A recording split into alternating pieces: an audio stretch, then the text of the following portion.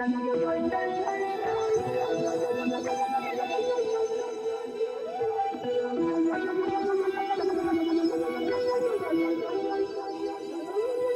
up, everybody? It's CMP with Craftmaster Productions and Studio1Tutorials.com. Don't forget to stop by Studio One Tutorials and pick up your premium membership. It is 50 cents a day. Now today we're going to be going over my Atom 5 Fingers of Death extremely fast workflow setup. If you guys caught the video that I released earlier on my channel, I'm going to leave the link to the description, the link to the video in the description. I wanted to kind of separate the two because showing how to set up the template is a little bit more in depth, and I could kind of talk about why I personally used to like to use Sample 1 XT in my workflow as opposed to using Impact XT. And so just if you guys haven't seen that video, just go and watch it and watch me make a beat like a slapper in 4.5 minutes. I'm talking about fully arranged drums, everything.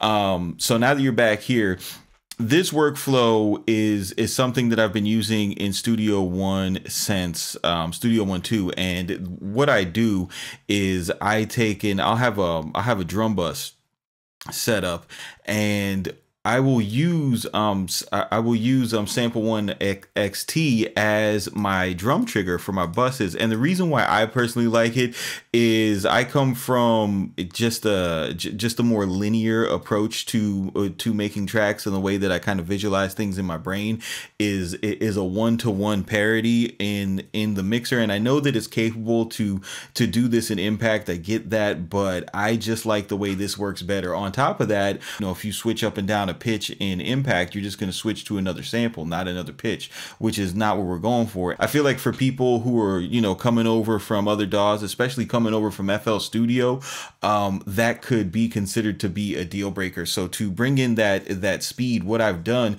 is I utilize the new pattern mode and the new hardware in the Atom to replicate that and make it even faster. So let's just go through and see what I do. So first I will take my kick track and just go ahead and go to setup and just create a pattern, and then we can simply go down and create a pattern on each one of our drum tracks. And we are making patterns, not instrument tracks, right? And the big difference is that patterns operate like a step sequencer. So then I'll go ahead and I will I'll extend these out to I'm working in double time, so I'll run a 9-bar loop, and when we double click on it, to get that signature type of FL Studio a step sequencer setup, we will make the resolution 8 and make the steps 32, and we'll go ahead and do that for all tracks. So once you have this setup in place and each one of your patterns is now in a place where they're all the same, the way that your stock pattern is gonna show up, by the way, when you use Sample 1 XT is you're gonna see it show up like this, right? So in order to get it to show up where you only see one note, and it's that C3 note, which is going to be the default sample that you're hearing from your sample libraries, you will want to do this, right? So you're gonna see the piano roll. You want to go to this window right here and click drum mode. And then what you're going to notice is that you'll be up at like up at C1. You're going to want to scroll down to C2. Then you're going to want to engage this button right here, which will allow you to fold only this note. Click the wrench one more time, and then once you've done that, all the new patterns that you make will only show the C3 note, and that's what makes this workflow super clean and super streamlined. So now, if you have an existing template that you like to work with, I'm a big proponent of using templates. You can see how to do that on my Studio One Tutorials channel. On the landing page, I show how to create a template very similar to this, but I'm constantly updating my template, and what I'll do is I'll just go to File, save as template, find replace existing, and then it'll automatically take you to your template folder. I'll select one, and the one that I'm using right now is called Thanks Davey. and I will, you know, I'll update it and save this. And then once you open a brand new track, this this layout and this workflow will be done for you, so you don't have to go and create these patterns every time you do a track, which is, you know, which would be super annoying. So you just kind of find the drum sounds that you like to start with. Another reason why I choose to use this method is because the way that I have my drum samples set up, I save presets to as my favorite folders. So I'll have different different creators like Sound Oracle or my own custom samples, and then I'll organize them by kit. So I have all the different types of drums, kicks, hi-hats, or whatever, and then inside there I'll have the different kits that I like. And the thing that I like about Impact is just how, or I'm sorry, Sample One is just how easy it is to go ahead and scroll through different sounds and audition different sounds within the context of the mix. And I'll show you what I'm talking about. So since I have this loop already pre-set up for us, I can go ahead and play it.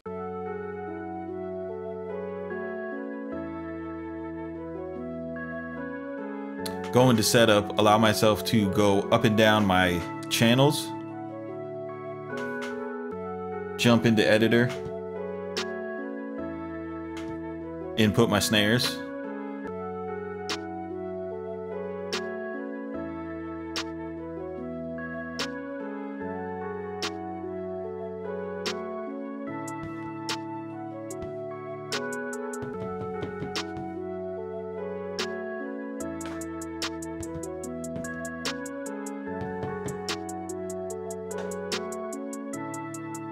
go ahead and put some rolls in.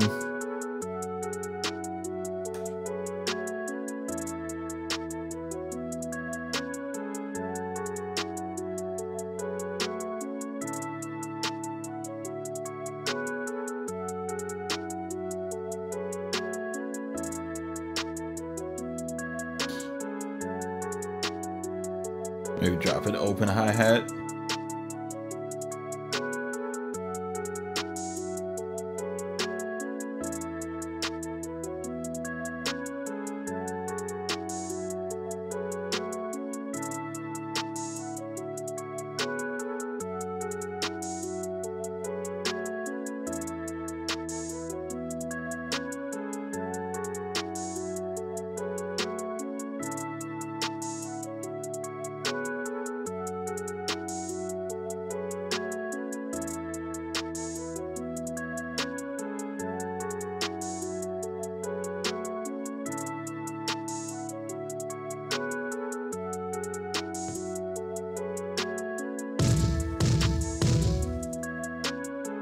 Oh, don't like that kick.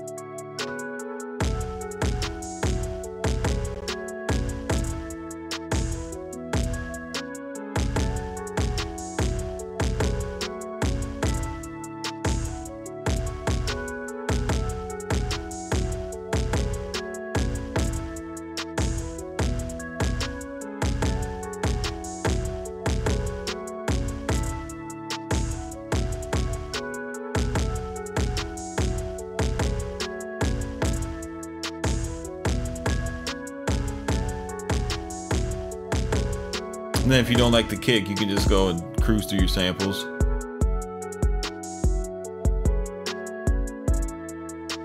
That sounds a little bit better for the vibe.